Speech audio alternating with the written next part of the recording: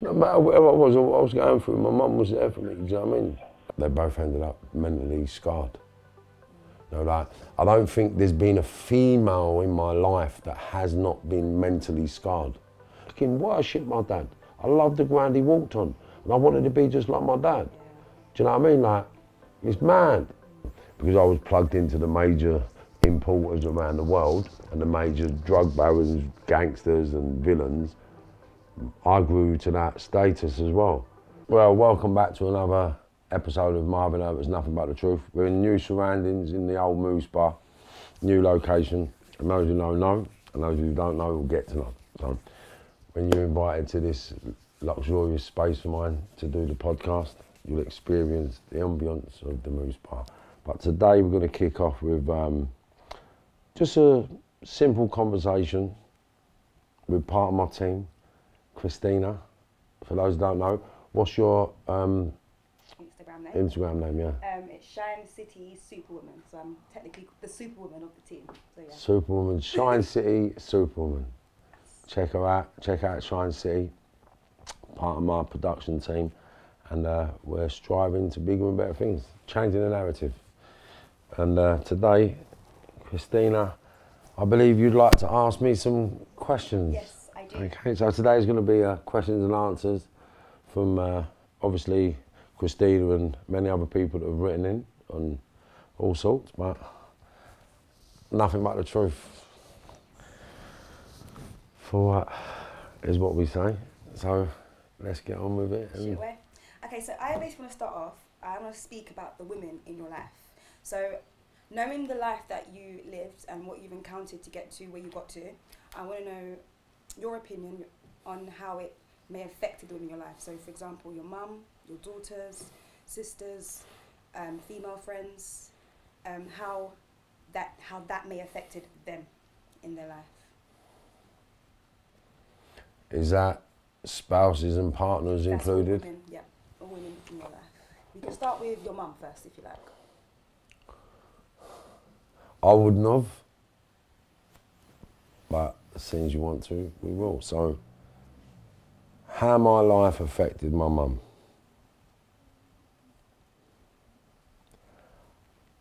I don't really know, because if I'm being honest, I'm more like my mum than I am my dad. Okay. And my mum was unscrupulous, fearless, like go get 'em. Like, she provided what she could for us. She'd done what she could with 4 kids under the influence of substances. She'd done her very best. Like, she grafted, and there wasn't any other woman on the planet I was scared of. It could have affected my mum in a, what do you call it, way, in an emotional way, where she was fearful I'd be killed. But I think my mum's one of them women that she's always known I'm all right. Like, she's one who encouraged me to be the spiritual being I am. So my mum's had a belief that I'm all right. I've never had, like, it's kind of, it's a really difficult question for me to answer. Like, emotionally, I know if I died, my mum would be heartbroken. She'd be destroyed. I know that. But I think my mum knows I'm equipped to deal with anything. So I don't think my actions or my life really affected my mum until she thought I was dead. So she done a little 10-minute clip for the channel on when she heard I was dead, and she said she had this noise, and she didn't know it come from in her. Like, she just heard a noise, and then she realised it was her, and she don't know where it come from. She said the pain that she felt at that moment just was indescribable. So the effects that it had on my mum was the same as any other mother. But my everyday life, I'll have to ask my mum that. I was going to say, have you had a conversation with your mum since Do you know what? your transition? Do you want to give her a call? Yeah, so give her a call. see, that's what I'm saying. Like, give her a call. just see, Give her a call. because it's the only way to find out, because I really don't know. Yeah, not too bad, Mum. I'm just in the middle of a podcast, right? And I've been asked a question yeah, What? that how did my lifestyle, not the shooting, What? I've been asked a question, Yeah. how did my, not the shooting, not that part of my life, but the life... How did what? Right, if you listen, I'll tell you, Mum, just listen, right? How did, don't think about the shooting, just think, how did my life affect you when I was growing up as a mum? A fucking complete worry, why? I don't see, I'm just When asking. you started going into Belgium and all that, it's just like stress. Yeah? Not knowing if you were going to go to jail or blah, blah, blah. Okay. And it got worse as you entered the prison system, and you were only fucking junior and you were put in Brixton, and you know what I mean? Loads of stress. How did she cope with the stress? I lost a lot of weight when all that was going on. Yeah. Worrying, yeah. Yeah, because this is what we don't realise is the sons, right? We don't realise the effects it had on people. Like, I never thought it affected you. Of course it affected me. I was your fucking mother. I'm still your mother. Of course it affected me. I know, but you know what I said? You know, when they asked me, I said, you know what? My mum thought I was as tough as nails. She wouldn't have been affected. She knows I'm sweet as a nut. So that's the No. You're still one of my siblings, you know what I mean? Like my kids. Yeah, I get it. No, of course. I love you. I love you. Sorry, you never worried about you. You didn't go visit you. But I was there. Go on. Hi. All right, Hi, Mum. Hi, Mum. Can I just... Hey. I've been to every prison all over England visiting you. We're going to meet you very soon. I'm looking forward to it. Trust me. I just have well, mainly one question. I just want to ask, how did you cope with the stress? You said that you was very stressed, and how did you cope with the effects? How did you handle it day to day? I've no idea. I can't remember. You just took it But day by day. I came through it, you know what I mean? Make sure I was there for them. Would you have any advice for any mothers out there at the moment with sons that are on this journey? Just to support your kids all the way. Yeah. See them through the system. Support them. If that's the road you chose, then you follow them, because if you'd gone a different way and they followed them the same way and supported them. You know, the mad thing about it, you don't see it like that when you're growing up. Do you know what I mean? You just stick by your kids, man. You just stick by them. No matter what. It's called unconditional love. I like that, Mum. That's true though, because even like me and my mum was best mates. You know what I mean? Like, she was my best mate growing up. Like, I've got to tell this story, Mum. Right? So we're in Scrubs, right? The whole jail has been locked down. They found the gun in the jail, right? The whole jail's been locked down. My mum turned up with my auntie, right, to visit me, yeah, and got in the prison. And I had the visit. I was the only man in the prison on the visit, and I got a bit of puff. How did you get in, Mum? I don't know. I can't remember, but it was in my mouth, wasn't it? No, I'm talking about how did you get into the prison, you know? When you come to the prison and it was a lockdown? I just demanded me rights because I had a VO. Yeah. And I wasn't moving. Yeah. Till I saw my son and made sure you were all right. How long would you say, on average, it took you until they put their hands up and said, okay, come in? I can't remember. It was in time for a visit. Yeah. She turned up for a visit at 1:30, and before the end of the visit, I had a visit. Okay. And I walked out to the visiting hall, and there's 100 screws in the room. And I went, all right, lad. I was like, how did you get in here? She was like, I'm in here. She went, I've got that thing in my mouth if you want it. I went, yeah, sweet God. And she went, and that was it. Yeah. What a blinder. But yeah, my mum done everything for me, man. She don't, like, she was like my right arm, do you know what I mean? My right arm, and I never saw it as support, do you know what I mean? I never saw it as supporting me, and it was only until she just said it really made me emotional. Like, she never gave up on me, ever. No matter what I was going through, my mum was there for me, do you know what I mean? Like, she was there, Like, my dad was about, but he was never there. Do you know what I mean? My mum was there. He was never there. He was with another woman. Do you know what I mean? My mum was always there. Do you know what I mean? Crazy. All right then, Mum. All right, well, I'll be up to see you soon, Mum. All right, love you lots. I'll speak soon. Bye. All right, bye, Mum. Bye-bye. Yeah, Bob was hardcore, mate. I'll tell you, she's sick. She's sick. Like, even one of my sisters got, not nonce, but one of the boys, we were living in Corfu. Some kid, one of the tough kids ran the flats, like, so the same principle ran the flats, but around the beach, put his hand down my sister's front part. Do you know what I mean? And my sister come home and said, some boys just touched her nunny. And Mum was like, what? Mum jumped up, ran round there, and it was like, I don't know, 15 or 16 kids standing there. They was on their little mopeds. So I almost went up to the biggest one and said, you want to touch my daughter? She grabbed him by the side of the head and just smashed his face up, busted his nose up, mate. Dragged him off the bike, dragged him all around the gap, threw him on the floor, turned around and said, come on. And they all spud off, do you know what I mean? Like, I remember my mum knocked my dad out. Do you know what I mean? Like, my mum was there for me. Like, in that time of madness and craziness in my world, like, my mum was there. Yeah, she was always there. She was always there. That brings me on to ask you about your sister. Your sister. Which one? Both of them. Well, my eldest sister, I'm kind of responsible for half ruining her. In what way? Because I never accepted her because of certain behaviour, and I sort of, I suppose the easiest way to put it was, she never lived up to my expectations. She never lived up to my expectations when I was insane, and I just abused her and just expelled her from my life. I refused to speak to her for over 12 years.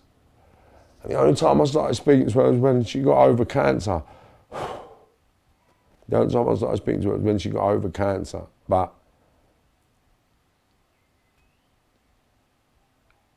I traumatised my older sister, and my younger sister, she was kind of obsessed with my behaviour and conduct to the point where she always tried to replace or be with people that were similar to me until she met her husband, who was principally and mentally the same, but not as violent or vicious or crooked. He was a straight goer. Like, me and him have got so much in common. We clash a lot because I was always that angry, aggressive gangster, where he's a straight goer, worker man. He's an absolute phenomenal dad. He's a phenomenal human being, and I respect Mike Cullum ever so much.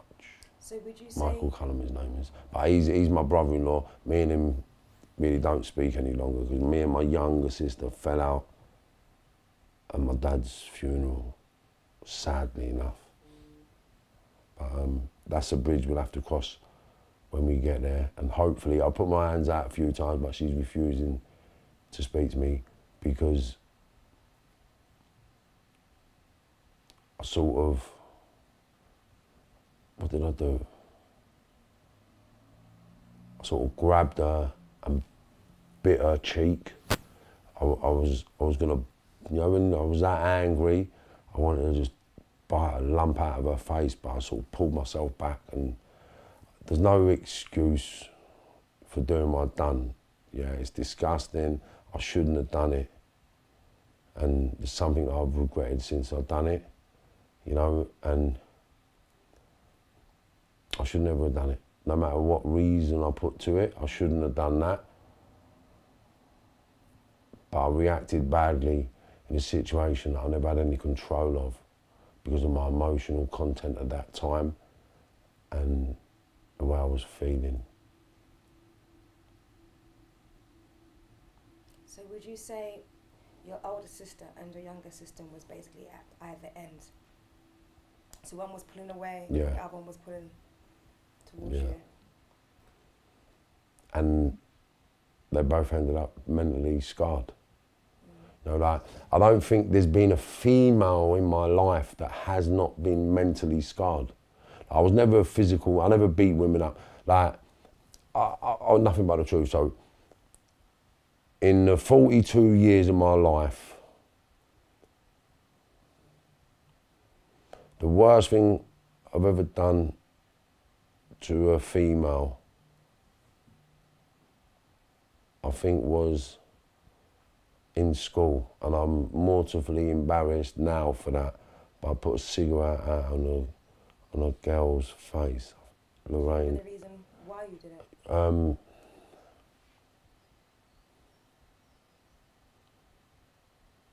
what caused you to act in such? Well, basically what it was, we was brought up in a time where it was okay to call people black bastard and black cunt and nigger, right? It was acceptable, but not to black people, but it was acceptable within society. So the kids was getting brought up, black cunt and niggering everybody off, but I was very hostile and very conflictuous. And the girl just said something to me one day that was perceived as racist now, and I put a fag out in her face, down to it. Moving on from that, I pulled one girl by the hair for calling me another racist name when I was younger. And then I busted a girl's head open with a baseball bat by accident. Like, I was gonna say God rest her soul, but she's alive, and I've apologised to her. We're on talking terms. We actually do communicate. I won't say who it is, but we do communicate. And you can send me a comment just to let everybody know that's reading that I'm not talking nonsense. Yeah. Yeah, but I don't want to mention her name just in case it causes any conflict with her or brings back any whatever. But yeah, and then a dead leg, 2 dead legs, and these are relationship based now. So in my relationships, I've given out 2 dead legs, and I regrettably broke a rib. Okay, I did break a rib, but not with a punch.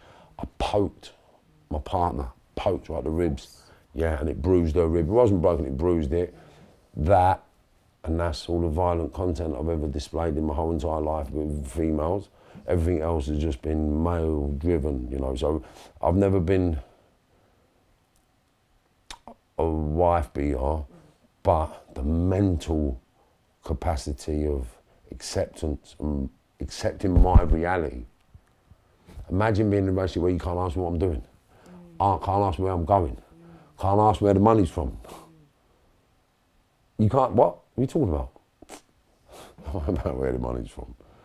Don't worry about... How did that affect the partners in your life? In the way it affected anybody, it made them crazy. And ironically enough, I've never been a cheat. Like, I have slept with other women when I've been in a relationship, right? And the reason why I'd done that was from the excuses that I gave. So when I entered into relationships, I always said, if you don't make me happy, or you create conflict in my life and I'm not around you, then somebody else will replace you. So every female partner have been replaceable, would you say? Everybody is replaceable. Even I'm replaceable. It's not up to me. One of my girlfriends told me that I don't want to be with them no more. I had to go on with my life, and I got on with my life. When I got on with my life, they didn't like the fact I got on with my life, so they wanted me back, and it caused conflict since then. So one of my other partners I didn't want to be with, and they wanted to be with me, and that caused conflict, and that went on even up to today. So the conflict's always there once the emotional damage is there, the mental damage is there, you know. And I'm not blaming anyone for anything, because it's my insanity which drove them stakes home. So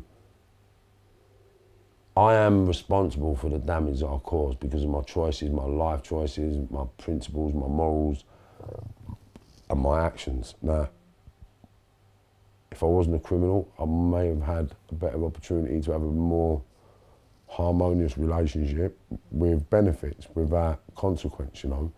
But because all the females accepted my lifestyle, that in itself created conflict, because ironically enough, none of them realised, and I don't want to say this cliche or egotistical, but none of them realised who I was and how big I was or how big I could become. So I mean, like, always knew I weren't scared of no one. Always knew I'm prepared to steal that, prepared to take that, I'm prepared to do this. I knew what I'm prepared to do, so I knew if there's £1 million there and you're stopping me taking it, you're going and I'm taking it. Simple, right? I don't care what's in front of that £1 million, I'm gonna take that out of the way and steal it. That was my world, that was my life, that's what I lived on. Now, I use the £1 million as a reference, but I'm not saying I went out and nicked millions of pounds, I'm just saying, like the example is the amount of money that's there. To me, I was always going to be nicking millions. Unfortunately, the millions never come. No, it wasn't. People, look, you're caught up in a mythological world that you're going to earn millions and you're going to get millions, so you aim for millions, right? And then you settle with hundreds of thousands, and then you keep building and chipping away, and then you get to the millions and realise it ain't worth it. That's what happened with me. And my journey, I was so focused on achieving that goal that I never considered the emotional damage I was causing to the females around me that was not criminals, that grew up with everything. Like my missus used to make a big song and dance about Christmas, but I fucking hate Christmas. Not because of Christmas, just because of my experiences and my mindset. Like, it just brings back sad times. Do you know what I mean? Like, I just don't like it. So, the only time I enjoyed Christmas when my kids were small. The minute my kids got to a certain age, Christmas was back to shit again.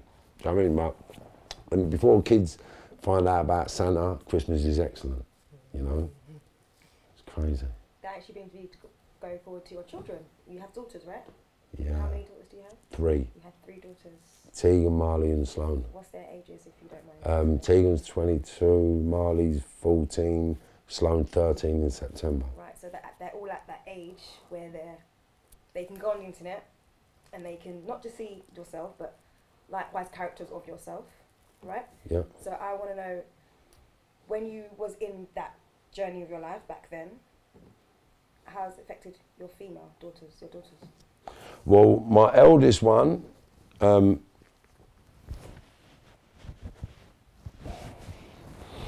suppose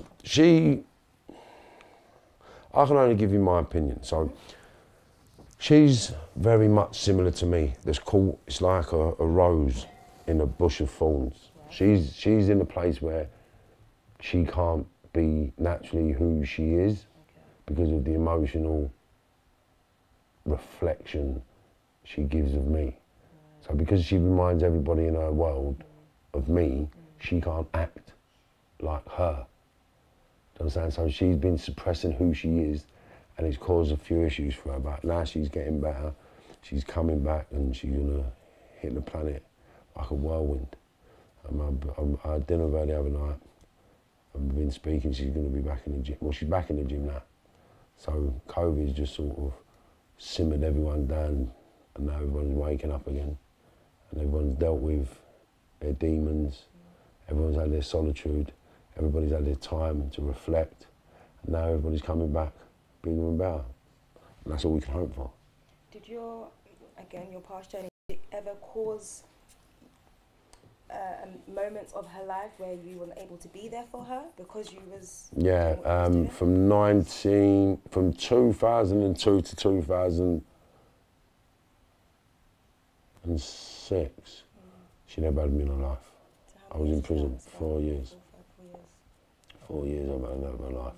And then after them 4 years, I wasn't in her life every day because me and her mum split up and she went on her own journey. So she's had a very conflictuous existence for the last 12 years. Do you know what I mean? So it's been a challenge for her, but she's strong enough, she's willing enough, and she's capable enough to become the best version of her. And Marley and Sloane, they're the youngest. Marley's experimenting with life at the moment, they're making some negative choices. I wouldn't say they're all, they're not bad choices, but they're just experimenting like kids do. You know, she's tried drinking and smoking. I don't know how she's getting on with that because me and her don't really communicate how we used to, but that's only because me and her mum split up. So it's just life, you know. The youngest one, Sloane, she's just me, and she's in school. She goes boarding school, Sloan. She goes to school, gymnastics, she does athletics, hockey, cricket, netball, and she's phenomenal. She's on the swim. I think she just joined the swim team as well. So Sloane's really, really, doing well. yeah, she is, you know. And then my eldest son, Dane, he's an electrician. He had a little wobble around about 14 to 16. And obviously, you know, kids, they all think they know everything, don't they? So he's living his little world, in his little bubble, thinking, I don't know what he's doing. But obviously, because he's in my area doing things with naughty kids, I sort of got wind of what he was doing, and I sort of manipulated it into a situation where he got sick and tired of it all. And he come to me one day and said, you know what, I'm done with it, Dad. And I was like, oh, that's sweet, what are you going to do? He said, I want to do an electrician's apprenticeship. And I think that was before I got arrested. It was like 2012. Okay. Wow. Yeah, 2012, 2013, he decided to do that apprenticeship. Now he's working, you know, doing his own thing, being the man he can be. Me and him haven't got the greatest relationship because he was one that was most affected, like you talk about women, and my son was the most affected with my choices in every way, abandonment, neglect. Like, you don't feel loved, you don't feel like I'm his dad. And this is how I'm made to feel. He's the guy that he don't really open up or talk. So you don't really know his true feelings. I can only assume things with him, but I've never beaten him. He's had one slap off me when he was 4. I've tried to give him everything I could physically, financially and spiritually. Tried to guide him in the best ways possible, but I suppose it's just that social programming he's got to stay away from his dad. So do you feel they also have like pressure on them because obviously you? No, listen, what you understand is this is not children's pressures come from their mothers. Okay. Right? Explain. Well, I hated my dad because I believed every single word my mum said about him. Now, although you heard my mum a minute ago, yeah, your dad was always with women. Okay, that's fine, but it didn't mean he never loved me. Didn't mean he didn't care about me. It just mean he didn't want to be with you. Do you understand? So, although mothers are hurt, I understand that, but dads love their kids, mate. Do you know what I mean? Like, they love their kids. Like, I love my kids. Like, even all my pals know. Like, I'd say 99% of my pals would say they wish they could be the dad I am to their kids. Do you know what I mean? And that's, I'm saying it because it's true. Do you know what I mean? People, there's big men now that say, do you know what, I wouldn't be the dad I was today if it wasn't for you when we were younger. Like the way you used to treat your kids and what you used to do with your kids, that's why I do what I do. Do you know what I mean? Like, there's people out there, like big men that come to me and tell me that. Do you know what I'm saying? So I just try to develop a platform and an environment for my kids to have that was totally opposite to what I was brought up with. Do you know what I mean? And the sad thing about that was, I felt being in prison was better than being around them. And it fucking hurts every time I think like that. Because I thought, well, I never had nothing yet. And I'm looking at other kids with all the toys, all the presents, all the nice clothes. I'm thinking, I'm not leaving my kids like that. I'm not letting my kids think like that. I'm not letting my kids feel like that. Do you know what I mean? There's no way in a million years I'll put my kids through none of that. So I've done what I felt I had to do at that time of my life to provide them with what I went without, because I never had it. And that was what made me the man. Because the irony of that kind of statement, I wanted my kids to have all this. Do you understand? Right? Right? I wanted my kids to have all this. Right? That's what I want my kids, because this is what I've been all my life. This is what I've been around my whole life. Do you know what I mean? But I've always wanted my kids to have this. Do you know what I mean? Now they're getting it, Tina. Do you know what I mean? Now they're getting it. So for me, because I've learned so much on my journey, yeah, I understand why I've had to go through what I've gone through. But if I had a choice, I would have put all that energy into education and became a professor of something and the sickest man on the planet of whatever it is I do. Because whatever it is I do, I'm not the sickest man on the podcast platform, but look what I've done in 9 months. Do you know what I'm saying? So like, look where I've come in 9 months. Like, look where I've come in 3 years, 4 years. I got to Downing Street.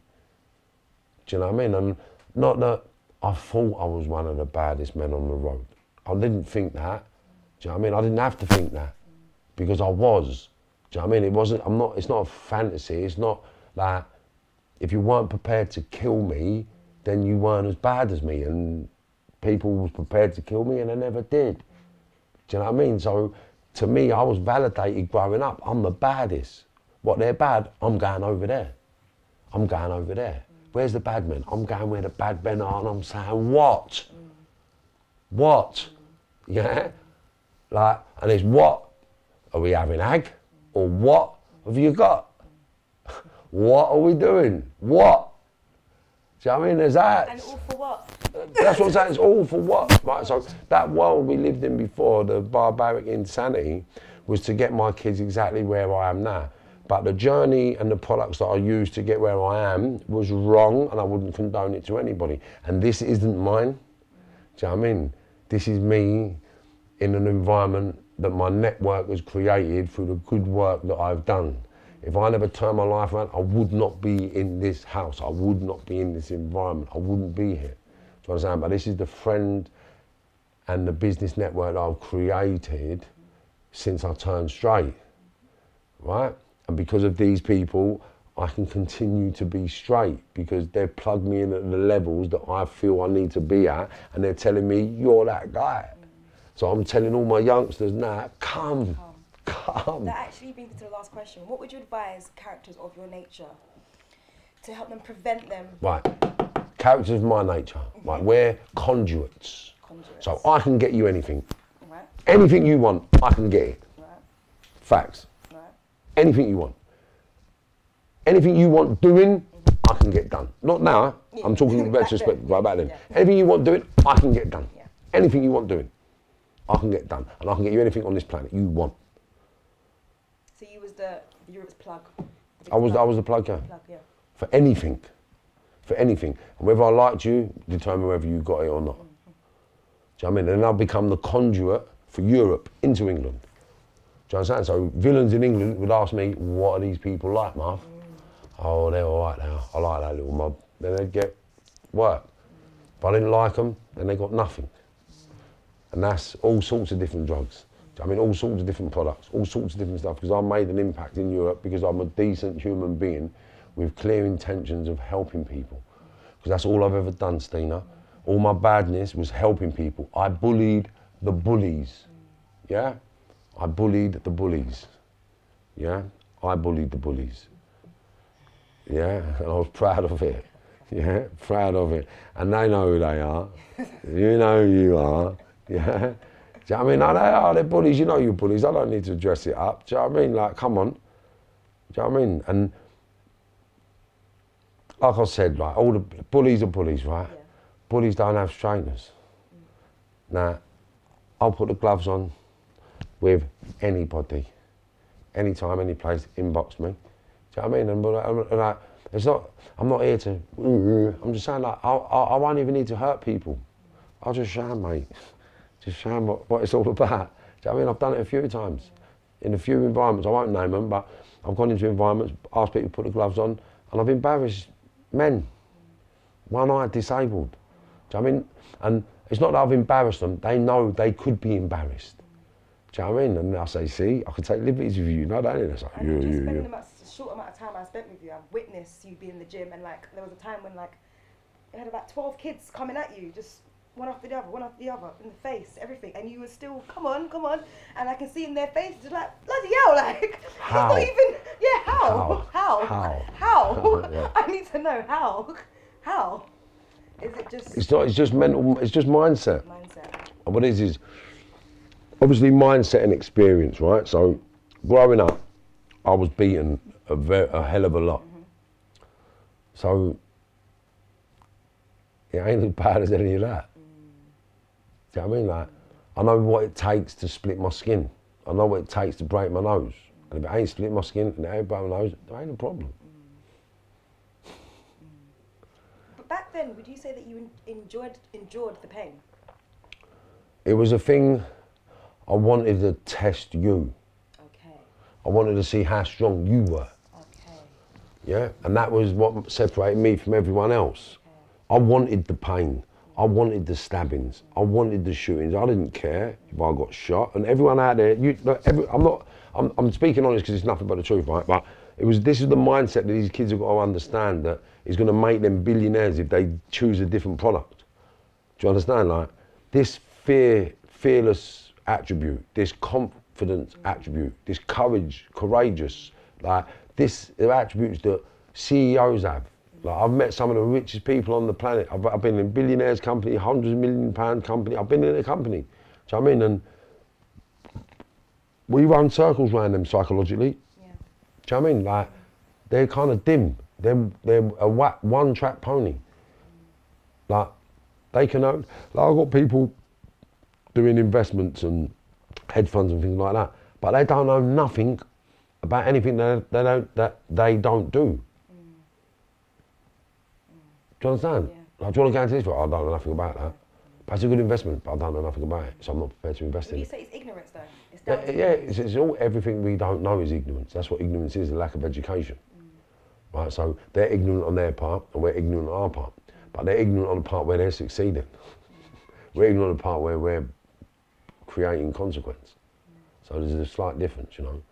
And this is why I'm trying to change the narrative too, you know. And for men out there, the one thing that I would say to women out there, and we got to sort of cover this subject right now. I was the sickest individual you could ever imagine, or one of the sickest individuals on the planet, right? On the circuit. And I was one of the sickest people on the circuit for one reason, Stina. Because I believed everything that come out of my mum's mouth about my dad. So, be honest with your kids about their dad, man. Like, don't let your relationship with your bloke ruin their relationship with their son. Like, don't use the kids as tools, man. You're damaging the kids. Like, you don't realise the damage I went through, the abandonment issues, the belief that my dad didn't love me. And there's hundreds of kids that I know all up and down the country, they bad-mouth their dads. My dad's a pussy, I'm gonna chat to him, and I don't chat to him. And all different walks of life. I've got Asians, I've got Sikhs, I've got fucking Chinese, I've got blacks, whites, Irish, Italian. Similar, so I understand. Everybody. But don't like their dads because of what they believe. From their mums. Yeah. Do you know what I mean? Now, there's some kids that hate their dad because of what they went through, but my dad battered me till I bled. My dad burned my hand over the fire. My dad weighed me in. But I never hated my dad. I fucking worshipped my dad. I loved the ground he walked on. And I wanted to be just like my dad. Yeah. Do you know what I mean? Like, it's mad. Do you know what I mean? Like, my dad, I felt when he died, he was a good man that made the wrong choices with the wrong products again. And he just got sucked into a world that he couldn't live with. In a way was harmonious to his development, and that was it. And it's all conflict, it breaks a man. Do you know what I mean? And he ended up being a caretaker. One of the biggest importers of cannabis in this country, he became a caretaker in his old age. Yeah, well, this is how mad it is, right? My dad became a caretaker to the point, Chippenham, South Kilburn estate. My dad was the caretaker on the estate. I was brought up round there. I went on all my badness round there. No one knew it was my dad. That's deep, isn't it? Yeah. When my dad's funeral happened, Peter, my brother, come up to me and said, what are you doing here? I was like, what are you talking about? It's my dad, you know. He was like, shut up. So for years, my dad had been telling all these kids that my son this, my son that, but no one put two and two together. No one put two and two together. And my dad's funeral, 2016, South Kilburn, people was there saying, what are you doing here, Mum? I said, it's my dad. I was like, shut up. What? I don't know it was your dad. Do you know what I'm saying? Like, it's deep.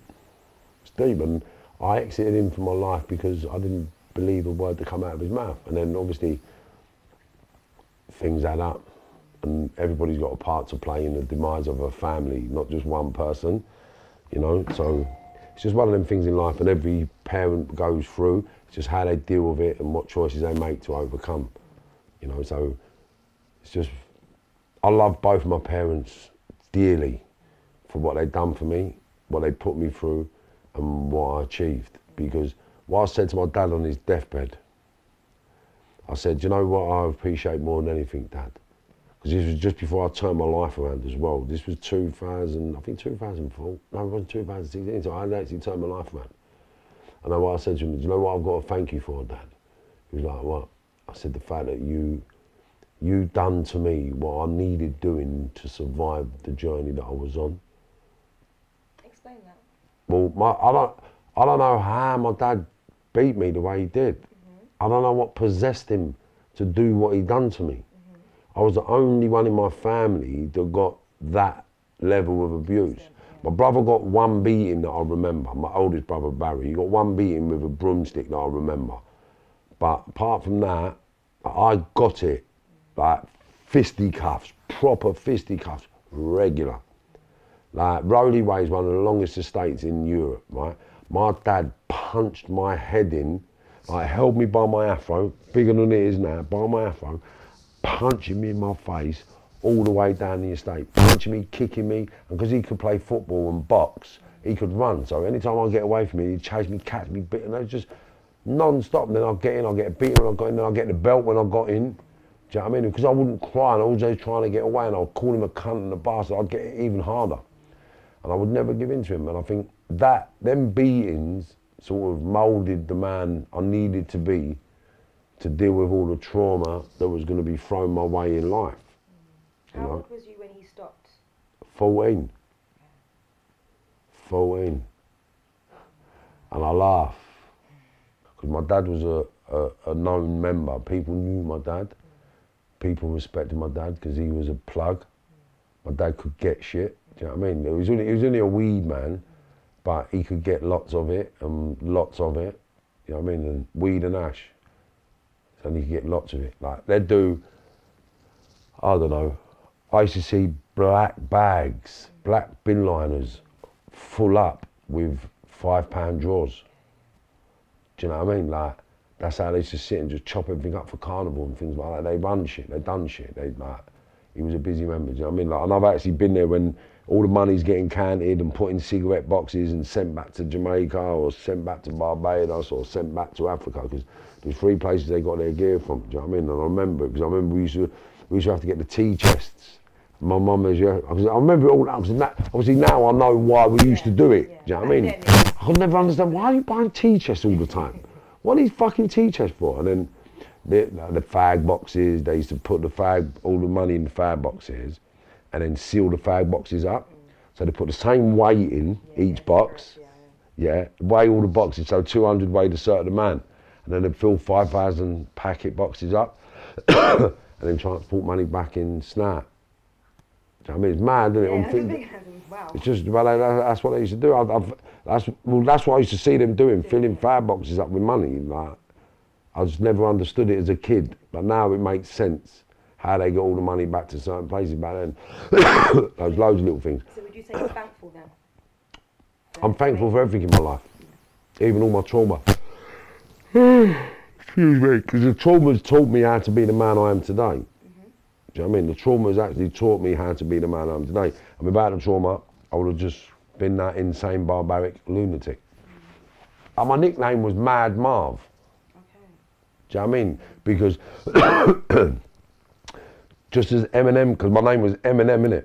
Okay, Because M and M. Because my real name is Marvin Mahoney. Okay. Right? So everyone that knows me as Marvin Mahoney knows Scarce Marv, right? Because I was known as Scarce Marv when I first come to London because I had a Scarce accent, right? So everyone used to, my name was Eminem, Eminem. That's what I had, late 80s, early 90s, and then Eminem came out. Okay. So I thought, rah. So I had to change it, and everyone just called him, what's MM? Oh, that's Mad Marv. Mad Marv, and it just went out as Mad Marv then. Do you know what I mean? And then it grew into Dirty Marv from Camden, Dirty Marv from North, Big Marv from Spain. Do you know what I mean? So as you grow, your name grows, and then your network grows, your name grows. So because I was plugged into the major importers around the world and the major drug barons, gangsters and villains, I grew to that status as well. And all I was is a little boy from the plot trying to make a difference to achieve all of this. Do you know what I'm saying, Joe? And I'm on course for getting it when my kids are old. My kids are going to be living in these states, you know what I mean? Like, it's not for me, I'm just getting them there. I'm leading them to the water. Yeah? Yeah, I'm creating a legacy for them to live in and live on and carry on, and maybe they'll all forgive me once their kids are... Grandkids, I say. And their grandkids. Do you know what I mean? Like, that's when I'm going to be getting the gratitude. Do you know what I mean? I'll be getting... Like every Christmas there'll be dues for me because of what the family are going through and what they've got. Do you know what I mean? Like, that's what I'm aspiring to achieve. Do you know what I mean? So that's where I'm going, you know. I want to change the direction of my bloodline. That's it. Simple. What can you tell to the females out there? For example, the mothers with sons that are going through, the daughters. It's kind of hard, right? Find out your child's passion. And then contact me. Marvin at themarvinherbert.com. All right, Herbert.Marvin on Instagram. Like, I can't do absolutely everything for everyone, but I can signpost you in the right direction. I can place you in the right place, as long as you've got an insurmountable, and which means unbreakable work ethic. And as you're prepared to work harder than you are to have fun, then I can help you. Because your fun will come later in life once you've achieved your goals. But achieving your goal is hard work, determination, commitment, and a work ethic that's insurmountable, you know? And on closing, like, I'd like just to say, right, that I'm not blaming anybody for what I've been through and what I've done. I'm not blaming anybody for the consequences that I've lived through, right? But all you mothers out there, right, know this. Every great man come out of a woman. Every great man learned what he knows from his mum. Every great man does nothing but love his mother. Every great man has learned how to be the man he is that day because of his mum.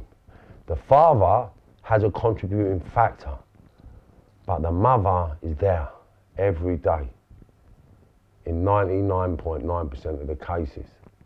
Yeah, so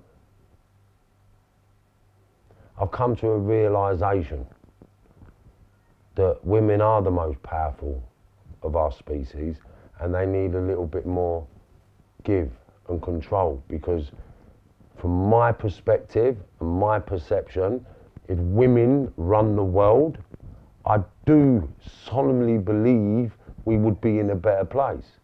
And I believe we've all been programmed to believe that women are weaker than men, yeah? So men can control the planet and create all this chaos and mayhem.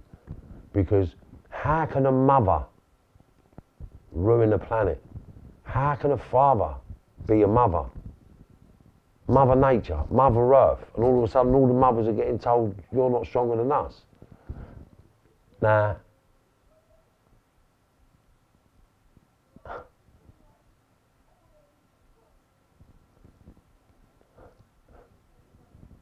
ironically enough, yeah,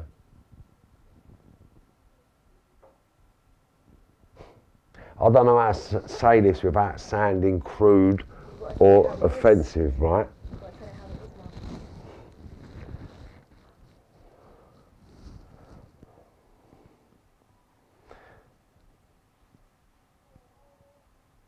Right, physically, a man, and right, me, I'm telling you now, me, yeah? I put parcels up my rectum in prison, right? But I could not imagine the pain that I would be in if a baby come out of my bottom. I couldn't imagine that, but I'm telling you that. I had 9 ounces of puff and a mobile phone and a bit of white and a bit of brown up my bum, and it ripped me to pieces to the point where I was in pain for days and weeks, right? And that was because I was in prison, I wanted the parcel, right? So that was about that big. That was about that big, all in total, right? In bits and pieces. Now, if a man could take a hiding or the physical abuse in his anus that a woman takes in her vagina, yeah, I'll hold my hands up and say we're weak, but come on. You can't do to a bottom what men do to vaginas. And over again. Every day, for years. And what does a woman do? They love you for that. They love you for that. So when you weigh up the positives and the negatives, I'm not saying men are the weakest physically, but come on, the women are the most durable of the species, right? They're the most committed of the species. They're the most loyal of the species, right? And they are, like, and men are always begging. Yeah, come on. You know, we're always begging, grafting, like, we fuck up all the time. Women occasionally, I'm not saying they're as bad as us, they do it occasionally, but with reason. There's only a very, very, very, very small percentage of women that do bad shit, right? So I'm not saying women are angels and women are saints and men are this and men are that. What I'm saying to you is, yeah, women are the most durable of our species, physically and mentally. Now, because of societies suppressing the females' sort of opportunities, sort of everything, they just suppress them mentally, physically, everything, right? And it's no race, it's just women. And all the jokes about women, all the scenarios about women, like, this is something I feel powerful about because I don't know where I'd be without my mum. I know where I've been without my dad, do you know what I mean? But I don't know where I'd be without my mum. Do you understand? 100%, yeah. Where would you be without your mum? I mean, I understand there's 2% of people out there that are fuming with your mum. I can't really voice my opinion or sort of, I can't have empathy for that because I've had my mum. But my dad, I know what it's like not to have a dad. Do you know what I mean? I know there's thousands out there that haven't had a dad, but Mumsy, man. Mumsy, what we do about mum? Yeah, damn. And my mum was raggo. Yeah, my mum would bring me my puff, my sniff, and my graft. I used to give my mum puff. She didn't even know what she was bringing into jail sometimes. Do you know what I'm saying? But she done it because of her love for her son. Yeah, although she knew it was bad, she knew I needed to survive because she knew I was paying for my kids. Do you know what I mean? I need my graft, mum. I need it. Like, and my mum was there, raggo. A cat, B cat, C cat. My mum was there. How would you think you would do that if she wasn't as supportive or she wasn't there? I would have been 10 times worse. Because my mum made me spiritual. The spiritual aspect of Marvin Herbert comes from Anne Mahoney, aka Murray, yeah. Yeah. My mum's the one who's given me all my confidence. I mean, my dad made me believe in who I am because I took his power. I could take his beatings. I wouldn't cry in front of my dad. He could beat me with a belt until I bled and I wouldn't cry. I'd say, you're a mug, you mug, you mug, you mug, you're a mug. What? Go on then, don't hurt. And then when he went, I'd cry. Do you know what I mean? Sometimes, he made me cry when he hit me with a buckle once. Like, he made me cry when he hit me with a buckle. He made me cry when he burnt my hand. Do you know what I mean? Yeah, I still couldn't do that to my son. You know? And my son's the only person that's really broke my heart as well. Because I don't think he appreciates my struggle. And he really doesn't. You think he understands? No, he doesn't. He doesn't. He knows his mum's done some bad things to me as well. And it wasn't like I was bad to his mum. His mum was bad to me. To the point where I couldn't be with her. Do you know what I'm saying? So I couldn't be with her. I couldn't be with her. Do you know what I mean? She's explained to him why, and he's accepted it. But I'm still the bad guy. So me and him haven't spoken now for a good few months. Ironically, since his mum got a new boyfriend. Yeah? I'm going to put it out there because it was alleged, yes, that I went round to her new boyfriend's home, or ex-home, where he lived with his ex-partner, and told his ex-partner some profanities about my ex-partner. And I don't know, but it never happened. I didn't even know she had a new boyfriend. Do you know what I mean? All I heard was, I've been cutting the life out of her. And I was like, to who? I haven't even spoken about her. And then I rang up and said, why are you trying to spread malicious rumours about me? I don't give a fuck who you with or what you're doing. Like, good luck to you. If you're happy, good luck. Do you know what I mean? And I rang my son to explain to him. I asked him to ring me back, and he hasn't rung me since. I spoke to my daughter every Christmas, every birthday, every day I rung my kids. Every Christmas, every birthday, my pals turned up on their front doorstep with parcels, yeah, of presents and money, yeah. They got everything I felt they needed as a child. I got told their dad don't love them when I was sitting in prison, because that was the only way for me to make money at that stage. Do you know what I mean? Like, I used to leave my house prepared to commit an armed robbery with enough drugs inside me for if I get nicked, so I can send money home. So my backup plan was always risking my liberty again to make sure my kids ate. I know what it's like not to eat. I know what it's like to open your cupboard, there's no food in there. Like, no food in there. Open my fridge, there's no food in there. I don't want my kids living like that. So that's why I've done what I've done. And there's no excuse for doing what I'm doing. I was just ignorant, uneducated, and very angry, yeah. And I've done what I felt was best, but it wasn't. But it got me where I am today, so I'm thankful that I was resilient enough to make it at the other side and be able to communicate on the level that I do, Stina. I'll talk about my dirty washing. Do you know what I'm saying? So, like, because it's the only way for people to learn. Otherwise, no one understands. It's like, we're going to bring something to you now. So I'm going to bring some really, really wealthy children. So wealthy families have got children. But because of the circles I'm moving in now, I've approached them and asked them if they'll come on my podcast to talk about the issues that they have, the problems that they have, the reality that they face, the pressures that they face. And everyone thinks just because you've got money, you're happy, you know, but money doesn't bring happiness. And I want to prove money doesn't bring happiness. Do you understand? I'm living proof. I had all the money in the world, but I was never happy. Chasing my tail. So, I mean, a lot of people out there think money's going to change everything. No, it doesn't. Why do you think rich people get depression? Why do you think rich people end up in drug clinics? Why do you think rich people kill themselves? Do you understand? Because they're not happy. Money doesn't bring happiness. Money just brings a higher sense of responsibility. A higher sense of responsibility. That's what money brings, okay? It's a higher sense of responsibility. And you've got to use that money to help grow or perpetuate the species. Two simple facts. So unless you're growing, money's pointless. And I'm a living proof of that. How could you have £109 million turnover and have no money? It's crazy. It's crazy. And I'm not even exaggerating. That's not a lot of drugs either. That's 20, 50 and 500. 20, 50 and 500 bits of puff. Do you know what I mean? Come on. It's not even a joke. Like, half a ton of cannabis isn't that much gear to have. People just don't get it. So that's why I'm bringing to the forefront of everybody's mind that it's easier just to work hard, communicate clearly, and get the job done. And it works. I'm living proof.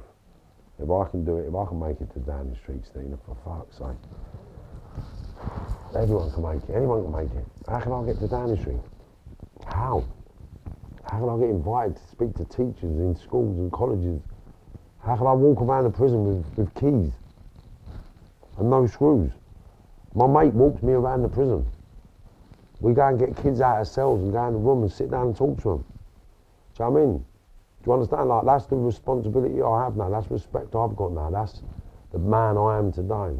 You know, so if you think it's not possible, think again. Yeah? If you're thinking about staying in crime, just ask yourself, for what? Do you know what I mean? It's a joke. It's If it wasn't a joke, I'd condone it, you know, but facts, 2% of the criminal fraternity are successful. The rest of them are chasing the tail and living a mythological dream that won't amount to nothing but prison, death and problems. And that's a fact. Do you know what I mean?